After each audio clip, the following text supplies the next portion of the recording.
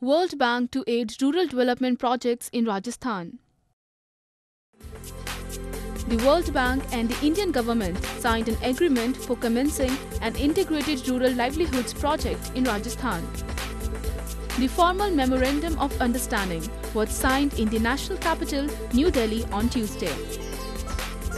The project aims at providing means of livelihood to the backward areas of the state, and an outlay to the tune of $162.7 million has been earmarked for it. Roberto Zagha, the country director of World Bank for India, said that this project was an experiment that had proved successful in a couple of states, and this is being extended to Rajasthan. And this is one of the programs which we are therefore very pleased to be able to finance. It is a mature program in that Rajasthan was the first state to introduce a livelihood project in 2000, as you refer to it.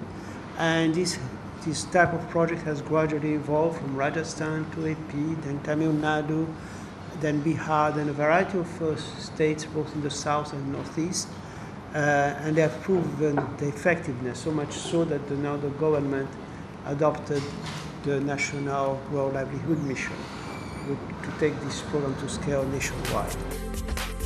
Venu Rajmani, an officer of Indian Foreign Service currently designated as Joint Secretary in the Department of Economic Affairs of the Indian government, stated that this project aims at increasing the income levels for some 4 lakh rural poor households in the state.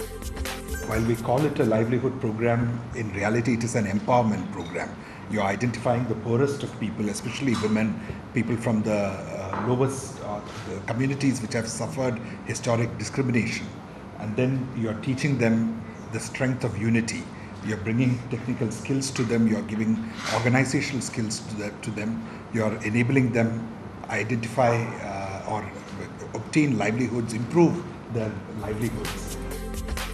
The project is aimed at building the capacity of community institutions to deal more effectively with formal financial intermediaries, market institutions, and foster new partnerships with the cooperatives and the private sector.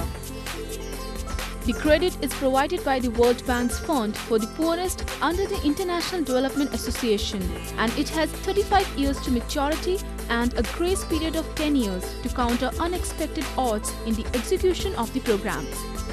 Priyanka Vidbanjot for ANI.